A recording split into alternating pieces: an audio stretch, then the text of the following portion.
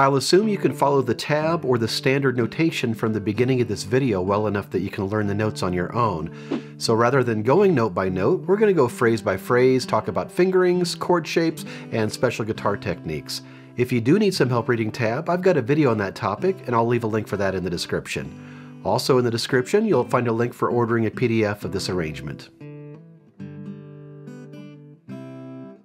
I'm playing this arrangement fingerstyle, and as I play, I'm paying attention to the chords above the music because that's helping me find good fingerings. We start off with a hammer-on from D to E on the 4th string. I recommend playing that hammer-on with your 2nd finger, and you'll find out why in just a little bit. We have a melody over partial chords. Partial G chord here. Partial D chord right here. Matter of fact, it's only 2 notes of a D chord. And a partial C chord. Make sure you keep that melody nice and snappy. We have these dotted 8th, 16th note figures. Do, do, do, do, do, do, do, do, do, do. That's going to happen throughout this arrangement, and keep those rhythms nice and sharp. Pick up to measure 3, we have the same hammer-on as you did at the beginning, D to E. And again, hammer on with your 2nd finger, because what you're going to do while you're playing your G melody note that repeats, with your bass notes, you're going to hammer on and then slide that 2nd finger up to the 5th fret on the 4th string. So in beat 1 of measure 3, you're playing 2 of the same note. You're playing an open G on the 3rd string and a G on the 4th string, 5th fret. Now, while you're playing those repeated G's in the melody, you're going to use the 2nd finger for each of these notes on the bass and just slide down for G, F sharp on the 4th fret, E on the 2nd fret. So you're going to hammer on, slide, all with the same finger. And with the melody on top of that, it sounds pretty cool. Then we have some 3 open notes, then partial C chord with the melody on the 1st string, and a partial G chord with the melody on the 2nd string, that D note, and play that D note with your 4th finger. Pick up to measure 5, we have partial C chord with the melody on string 1, 4th finger on the D, and then a partial G chord with melody on string 2. Again, play that D with your 4th finger. And then in measure 6, we have a pull-off in the melody. We're pulling off from C to B.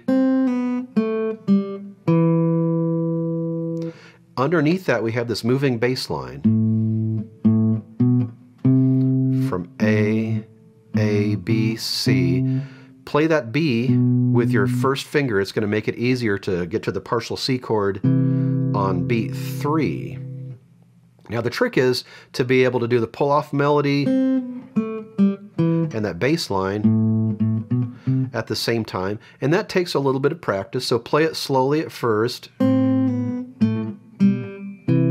as you get used to the timing of it, just start to play it a little faster and a little faster. Pick up to measure 7, we have that same hammer-on that we've had at the beginning from D to E, and then we have a melody over a partial G chord, and our melody's on string 3 with those snappy rhythms.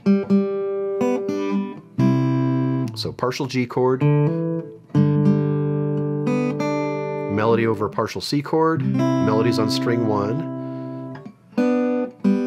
And what we're doing there on beat 4 is you're going to play your 1st finger on that D, 2nd fret, 2nd string, 3rd fret, and your 2nd finger is going to be on the 3rd string, 4th fret, B.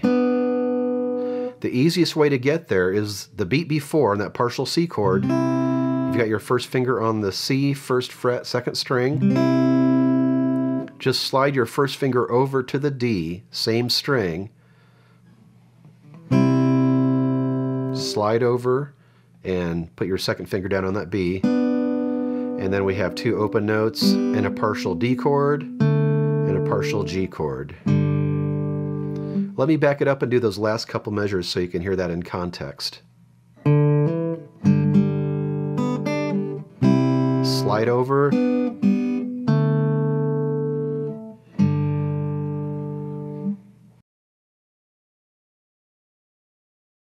Pick up to measure 9.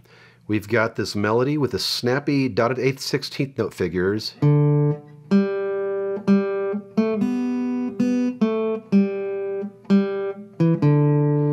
Underneath that we have this moving bass line, B on string 5, then a couple open strings, and then C, C, G. So our strings there are 5th string for the B, then open 4th string for D, 3rd string G, back to D, and then 5th string C, C, and then the low G. Trick here is to be able to play this over that bass line, and that takes some practice. I recommend first practicing it without rhythm. Don't put those 16th note rhythms in. Play it as slowly as you need to get the coordination down.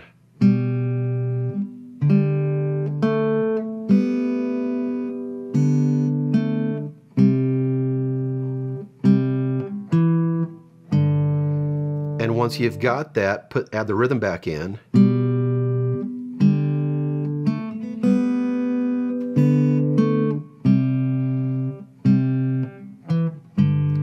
And gradually speed it up. Pick up to measure 11, it's the exact same music as measures 3 and 4 with one exception. The rhythm is a little different. But you're still doing a hammer-on to the E on the 2nd fret of the 4th string and sliding it up to do that little slidey bass line, just like you did before. The only difference between measures 11 and 12 and measures 3 and 4 is the rhythm in the melody. In measure 3, we have straight quarter notes. In measure 11, on beat 2, we have a dotted 8th, 16th. That's the only difference. And then the rest of this measure is the same as measures 3 and 4.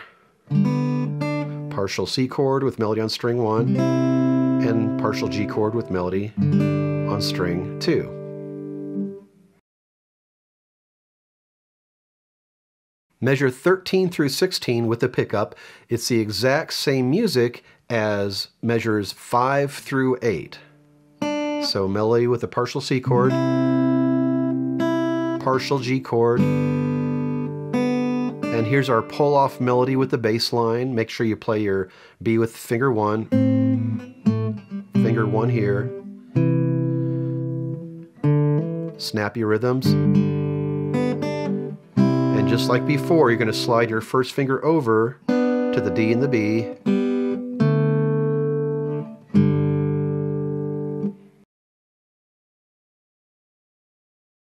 And then measure 17 through the end, it's the exact same as the 4 measures you just played, except we're going to slow down in some spots and hold in some spots.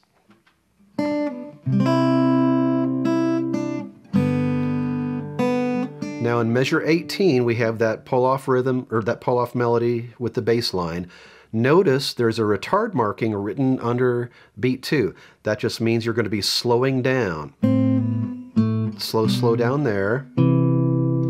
And we have a fermata marking written above this partial C chord. Fermata means you're going to hold that as long as you like. So if I go back to measure 17,